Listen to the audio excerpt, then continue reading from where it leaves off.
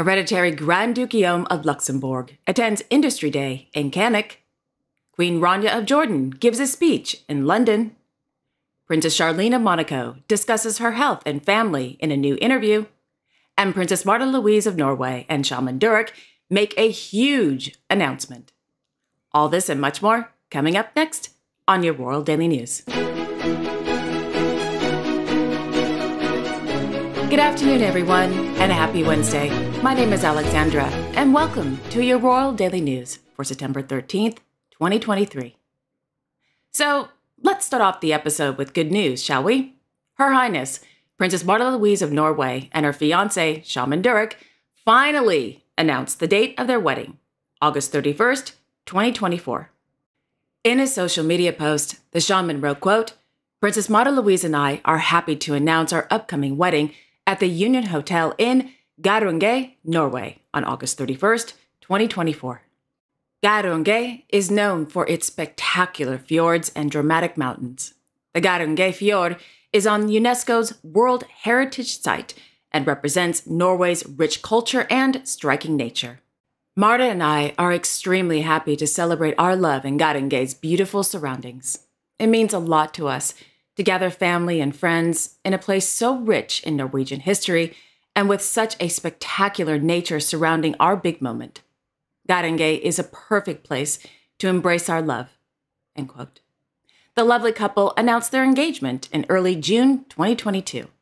Upon hearing the news, Their Majesties King Harald V and Queen Sonja of Norway issued a statement stating, quote, The Queen and I are delighted that Princess Märtha-Louise and Durek Verrett have announced their wedding plans today. We are delighted to welcome Durek Verrett to their family and look forward to celebrating their big day with them. We wish Märtha and Durek all the best, end quote.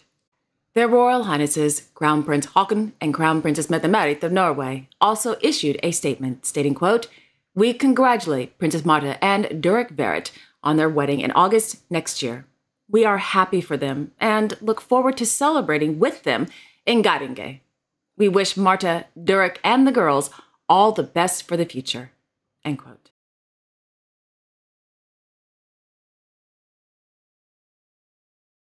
His Majesty, King Carl Gustaf of Sweden, received a special gift from the staff of the Royal Court this morning on the occasion of the King's Golden Jubilee. Over the past year, the Royal Court raised money to, quote, erect two of the King's monograms at the Gate to Lågården. This version of the King's monogram was designed in 1996 by master engraver Leonard Askwell, end quote.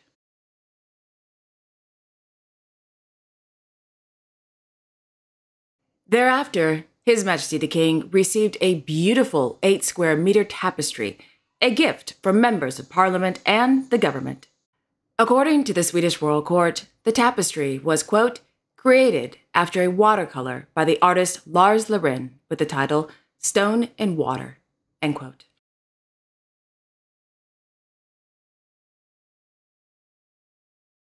In Copenhagen, Her Royal Highness, Princess Benedikte of Denmark, hosted a reception for exchange students from Greenland and students from Denmark at Christian VIII Slot at Amalienborg.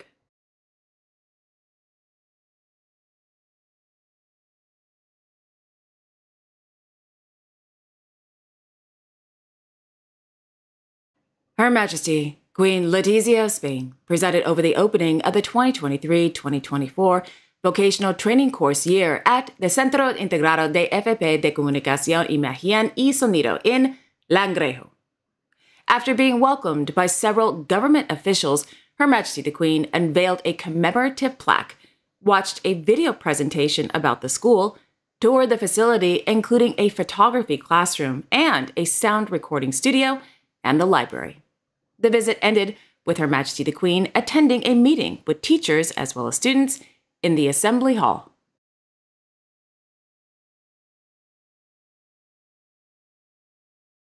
His Serene Highness, Prince Albert II of Monaco, attended the Rendezvous des Septembre Association annual reception held at the Monte Carlo Bay Lagoon. In the evening, the Sovereign Prince attended a back-to-school cocktail reception organized by the Foreign Residents Club of Monaco, held at Jimmy Z's. The reception was held to officially welcome new members of the club, as well as to celebrate the new school year. As I mentioned in Monday's episode, Her Serene Highness Princess Charlene of Monaco gave an exclusive interview with the newspaper Monaco Matin. The first part of the interview is in the link above. When asked how she feels about the malicious rumors about her marriage to His Serene Highness Prince Albert II of Monaco, which was started by the trashy French rag Boissy, the princess says that she no longer wants to respond to the rumors. The sovereign prince, however, recently spoke with the Italian newspaper Corriere della Sera. Quote, "Charlene is always by my side. I don't understand all these rumors. It hurts us deeply. It hurts. About the fact that she lives elsewhere in Switzerland and we only meet by appointment, these are lies. They are lies." End quote. When asked about her children, hereditary Prince Jacques of Monaco and Princess Gabriella of Monaco, and their personalities and how they are handling being in the public eye, as well as participating in various engagements with their parents, the princess replied, quote, "Gabriella is quite spontaneous. She has a certain confidence. Jacques is very reserved, but very observant. I believe it is the prerogative of boys at this age, where girls are perhaps more expressive. They are complementary in a sense and gradually tame their environment. But they are still young and developing day by day. You and the sovereign prince share a passion for sport, swimming, tennis, water skiing, etc. Do the children like sports?" The princess replied, quote, "The first thing that seemed essential to me and my husband was to teach them to swim so that they did not have any fear of the water. Today, they are very comfortable, and often the prince is with them in the water for aquatic activities, like we did this summer in Corsica. Gabriella has a passion for hip-hop dance. Jacques practices taekwondo. The importance is to give them a good education, self-confidence, and a happy childhood. I don't necessarily want to push them into intensive practice of a sport. The prince and I were Olympic athletes. It is a choice that is very demanding and requires constant training, which, I speak with knowledge of the facts, can take precedence over your childhood." End quote. At 8 years old, did you already have within you the determination to be an Olympic athlete? The princess replied, quote, "Yes, completely. I had this ambition within me to be the best swimmer in the world. I have always loved swimming since my childhood in Zimbabwe, where I would jump into the pool with my dog, while listening to the advice of my mother, who taught me how to swim. Raising children who have an institutional role is not easy. Are hereditary Prince Jacques and Princess Gabriella fully aware of their role in the principality?" The princess replied, quote, "They are still very young, but they are already aware of their role in Monaco. The main thing is to communicate, to answer their questions, and to help them take their first steps. But above all, my husband and I think it is very important that at school and in their daily activities that they live like any other child their age. They are only children, but subject to public scrutiny. Our family surrounds them to understand their role. This will take time and adjustment in a world that is constantly changing." End quote. This year, 2023, all of Monaco is celebrating the centenary of the birth of Prince Rainier III, and you attended several events. What did you learn about your husband's father? The princess replied, quote, "I know he was a great man. I see that he was a great leader who did so much for his country. And I am proud that my children are learning about their grandfather through the historical stories we have this year. This allows them to understand the history of their country and their family. When we drive around in Monaco and we see a photo or an effigy of Prince Rainier III, they both say, 'Oh, look, it's grandfather.' It's touching." End quote. In an interview you did with us last December, you said you felt much better after your health problems. Are you still in this dynamic? How do you feel today? The princess replied, quote, "Today, I feel in great shape, happy and serene. I hope to be able to resume sport soon. I walk regularly, but I'd like to get back into swimming training to regain a little more energy and feel stronger." End quote.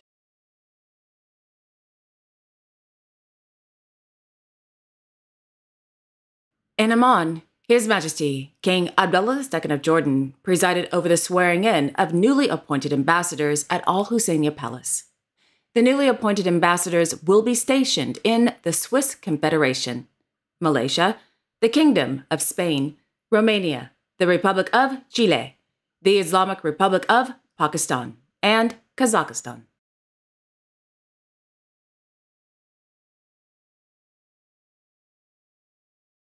On Tuesday, Her Majesty Queen Rania of Jordan attended the COGX Global Leadership Summit in connection with the 7th edition of the Global COGX Festival in London. Launched in 2014, the COGX Festival gathers global leaders, the tech industry, and the public for wide-ranging discussions on the implications of artificial intelligence and other emerging technologies. The COGX Global Leadership Summit, established in 2020, has hosted over 3,500 expert speakers from business, government, academia, philanthropy, and other fields. In her speech, Her Majesty the Queen called for a new, quote, model of leadership that aims to cultivate common ground and inject humanity into decision-making, highlighting the need to come together on shared challenges, such as the migrant, refugee, and climate crises, end quote.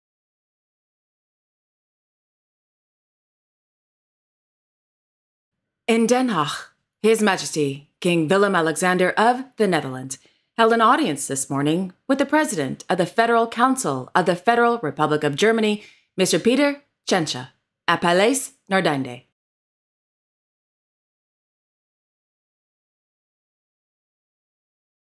On Tuesday, in Amsterdam, Her Majesty Queen Maxima of the Netherlands met with representatives from the Dutch gaming industry at Guerrilla Studios.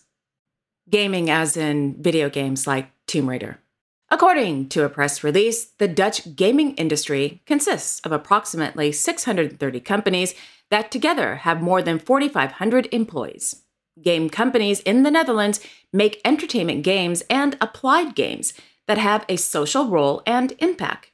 Over the past 3 years, an average of 18% annual turnover growth has been achieved. Half of the Dutch, more than 8.7 million people, play games. I'm not Dutch, but I play Tomb Raider. Anyway, moving on.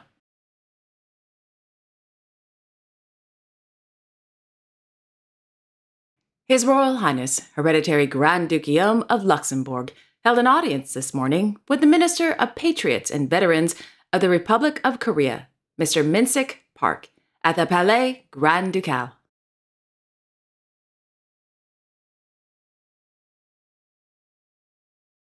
On Tuesday, the Hereditary Grand Duke, accompanied by the Minister of the Economy, Mr. Frans Foyet, attended the FEDIL's Industry Day in Cannes. According to the Cour Grand Ducal, the Hereditary Grand Duke and Minister Foyet are both concerned about the, quote, health of the Luxembourg industry, attended the 2 roundtables against a backdrop of concerns and challenges. The exchanges between Ministers Claude Meisch, Frans Foyet, Joël Welfring, Christophe Hansen, and other political, industrial, and academic leaders highlighted national ambitions whose implementation is closely linked, among other things, to the energy, innovation, the environment, and digital, end quote.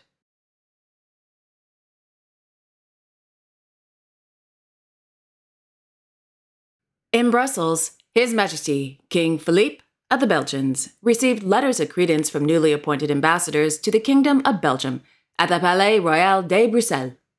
The newly appointed ambassadors are from Barbados, the Kingdom of Bhutan, the Islamic Republic of Pakistan, and the Republic of Costa Rica.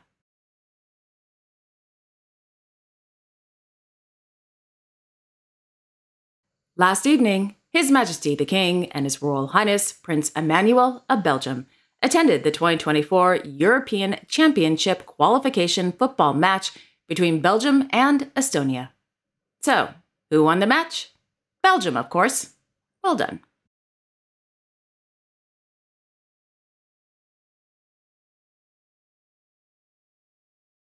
And finally, on Tuesday, Her Royal Highness the Princess of Wales, as patron of the Forward Trust, visited the HMP High Down, a men's prison in Surrey. The purpose of yesterday's visit was to learn how the Forward Trust charity is supporting those in the criminal justice system who are managing and recovering from addiction. I like her hair. It's very fluffy.